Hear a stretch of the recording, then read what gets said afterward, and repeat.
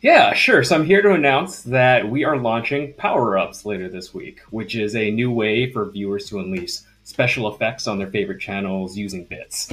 Power Ups, they're designed to provide fun and interactive So ways. Twitch recently added a new feature called power-ups that allows your viewers to pay bits to activate these rewards that they're calling power-ups. And I want to talk about why I think this is going to be a really big deal. Now, Twitter was not happy about this at all, and I get it. You can't disable them right now. They appear above your channel point rewards, so you have to scroll down to find your channel point rewards. And one of the power-ups is like this rain of emotes that stream down your page, which a lot of viewers found super distracting. However, I did have a conversation with the engineers at Twitch that actually work on these features, and I have some ideas that I would like to share publicly. A, so that we can get a conversation going.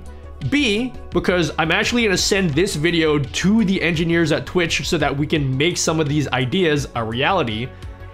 And C, I like to act like I have more inside info than I really do because I'm a YouTuber with a huge ego. VIP SCD keys.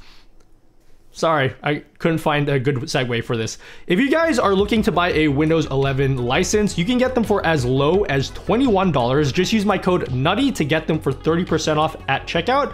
And if you want to save a little bit more money, you can just get a Windows 10 key for $15 and then upgrade that to Windows 11 completely for free. VIP SCD Key supports secure payment methods like PayPal. They'll send you over an activation code. You plop that into your Windows settings, and you're good to go. So check out VIP SCD Keys in the link down below and save yourself money on Windows. And yeah, that's it. Okay, thanks. So one of the questions I saw a lot was, will Twitch allow us to create custom power-ups? Because right now there's only 3 default power-ups that you can't change and you can't add your own ones. And I can confirm that yes, this is the plan that apparently was already announced at TwitchCon EU. But essentially, if you guys know how the existing channel point system works, there's going to be something similar for power-ups. So you will be able to create your own custom power-ups on top of the 3 that already exist and then set the prices to whatever you want.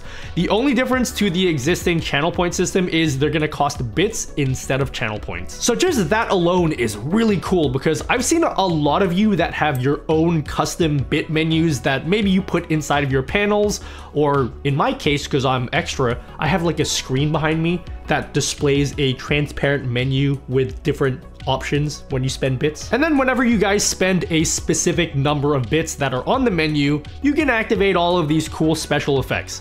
But the big frustration is that you have to do a lot of like education to help your viewers understand what the bit menu even does and how they're even supposed to use it, which is really annoying as a streamer. You don't want to have to keep telling people and begging people like, oh, please give me bits. The other thing is, if you want to create 2 separate power-ups or bit menu items with the exact same price, you can't do that with the kind of bit menu that you guys are all setting up for your own stream. So when Twitch gives us the ability to create our own custom power-ups, you're gonna be able to create 2 different power-ups, but they're priced at the same amount, which is good. And also, things are always just better when they're natively built into the platform, because once all of the huge streamers like Ludwig have their own custom power-ups, everybody on the platform learns how the system works so that you as a streamer don't have to constantly explain it to your viewers or keep begging them to give you money. That's all the info that I can share with you right now, because really beyond that, Twitch hasn't exactly decided how the custom power-up system is gonna work, and that's where we come in.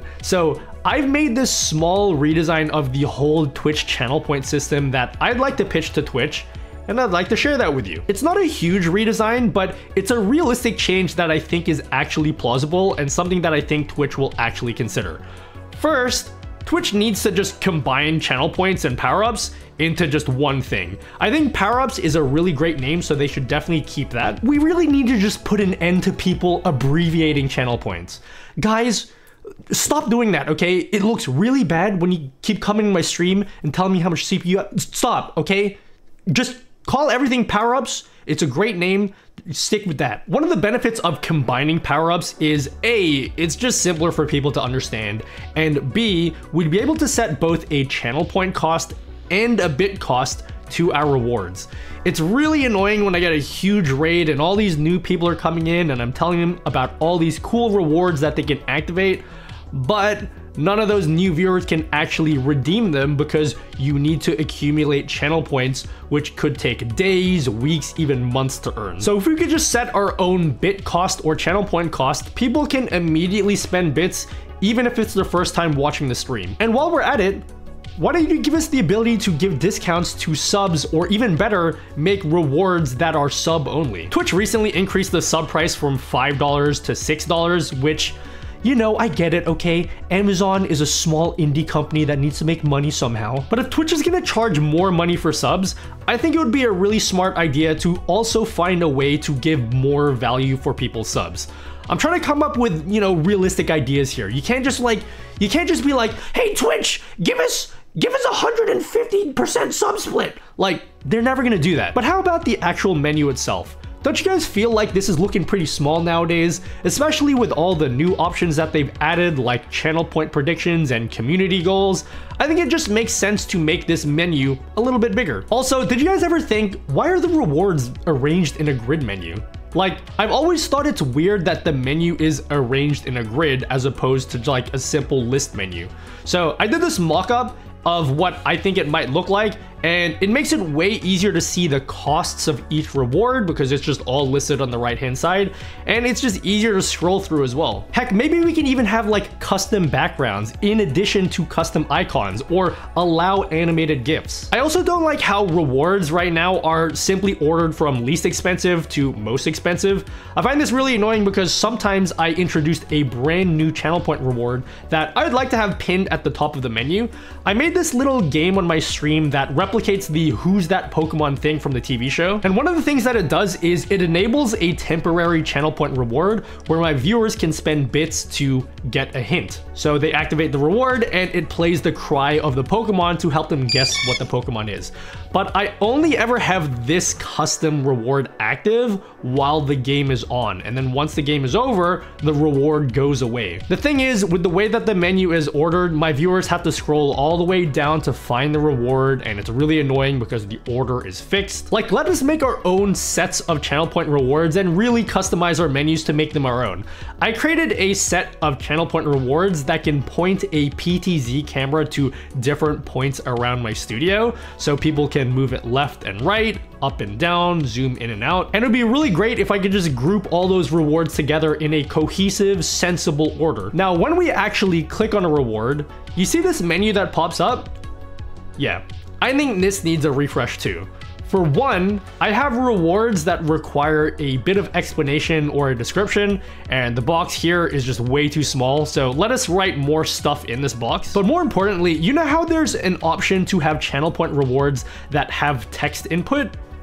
How about they give us the ability to put in our own custom drop-down boxes? Something I've seen in people's streams is they'll have a channel point reward that allows their viewers to type in a box. And depending on what they write in that box, a different sound effect will play. Mutu? Woo-ting!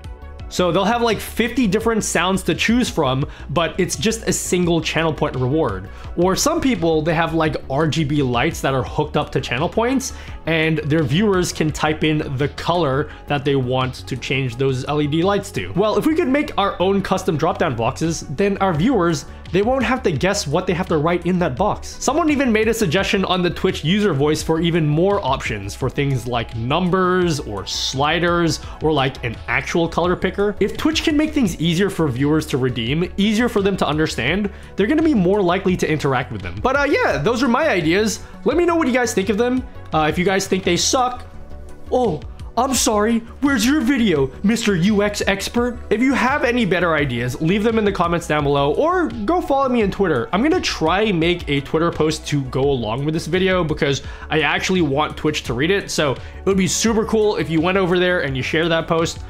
But anyway, thanks for watching, guys, and I'll see you guys next week.